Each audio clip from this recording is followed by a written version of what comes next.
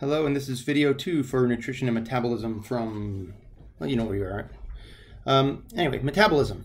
Now we think of metabolism as being, we kind of vaguely think about it if we're thinking about weight loss or weight gain, and your metabolism is a part of that, but metabolism is a much larger concept. As you can see here by this definition, it is all of your biochemical reactions. So everything you do from making proteins to recycling red blood cells to sending and receiving chemical signals and the cell's reactions to them, that's all part of metabolism. But you can boil it down to a couple of different categories. You can have anabolic reactions or anabolism, which build bigger molecules, or catabolic reactions or catabolism, which break down those big molecules. So if you take a large molecule of starch and you break it down into its individual glucose monomers, you've conducted a catabolic reaction. If I take a bunch of glucose and I piece them together to form a large molecule of starch, I've conducted an anabolic reaction. So anabolic makes it bigger. You can think of anabolic steroids as making a person bigger, and that could help you remember it. Yeah, I guess they come from the same root. So here we go. Now, anabolic reactions and catabolic reactions don't exist on their own islands. They're not just out there running and then being done, right? Your whole body is one big unit.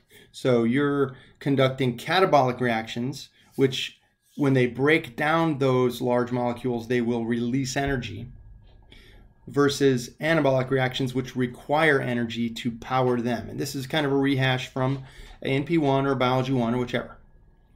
Now, you can couple those two reactions. You can make a catabolic reaction power an anabolic reaction. So, for instance, what we'll see in this chapter is that I can use sugar, the energy in sugar.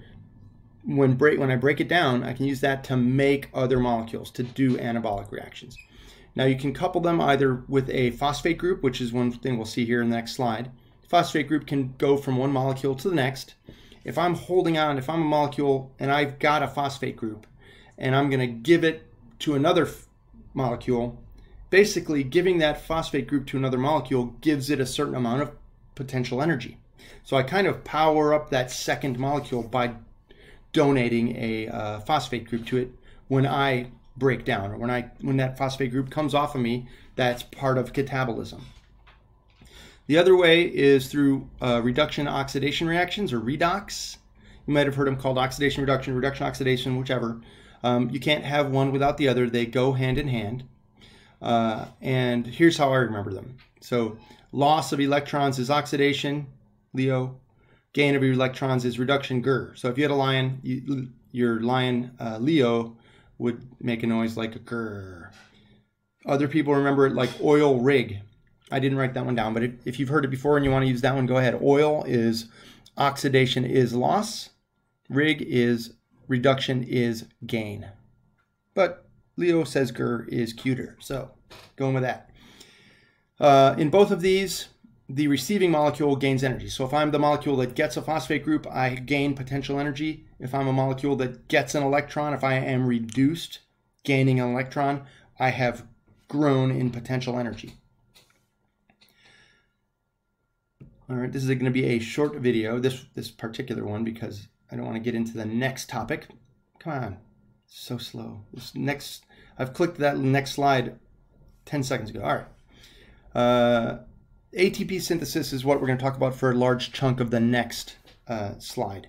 So ATP is kind of our currency molecule, I guess. You know, we use it. We might think of glucose as being our sort of the fuel molecule that's in our food.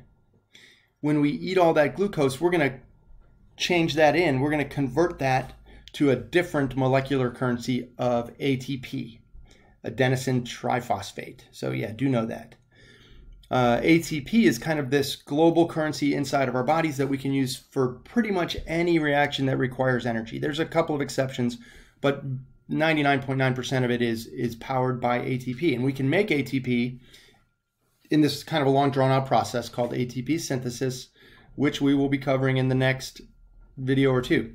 And I'm going to dramatically simplify it. So if you learned it all one time and you remember that there's a dozen reactions in a few of these different processes, you're not going to have to do that. Just there's going to be a much reduced list. So, well, how do we make ATP? Well, we've got to take ADP, which is adenosine diphosphate. So it's an adenine molecule with 2 phosphate groups effectively, is ADP. And we're going to add one more phosphate group, ATP. And one way we can do that is through what's called substrate level phosphorylation, where that was this example right here, this guy, right? So this is where molecule A, I don't think this is going to work for my example as well, but here's this enzyme. So this is going to be ATP synthase. We'll deal with that later. Here's the molecule that's holding a phosphate group.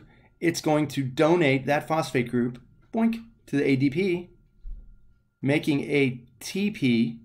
And then this guy can go off and pick up another phosphate and repeat and repeat and repeat. Anyway, substrate level because it comes straight off of another molecule.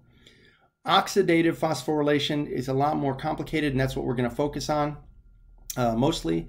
And this is going to be a long series of reactions, long series of redox reactions, which provide the energy to grab a phosphate group, add it to an ADP, and make ATP. So that's the same, right? You're going to take a phosphate, add it to this molecule, and you get this molecule. That's going to be the same in both cases. It's just how you power it that differs. All right, that's the end of this video. 2 whole slides.